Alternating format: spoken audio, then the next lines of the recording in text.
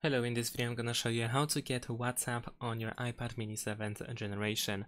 So technically it is not possible to install the WhatsApp app from the App Store as it is not compatible at this moment.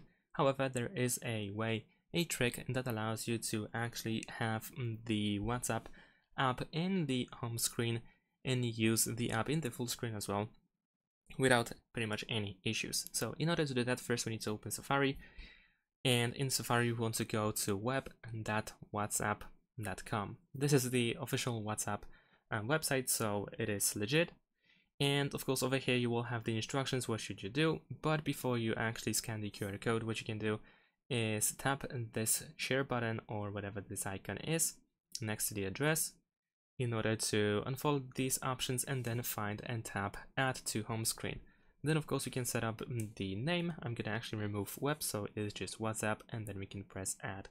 And now you should find the WhatsApp icon in the home screen. And if you open it, then it should be in the full screen. And now you can actually scan the QR code. Over here you can see the instructions how to do that. If you are on Android, then you want to tap menu in the WhatsApp app, and if you are on iPhone, then you want to tap settings, then you want to go to link the devices and then press link a device button, and you should after that scan the QR code. Once you do that, you will actually open the WhatsApp and you should have all your conversations. You should be able to use it just like with any other app.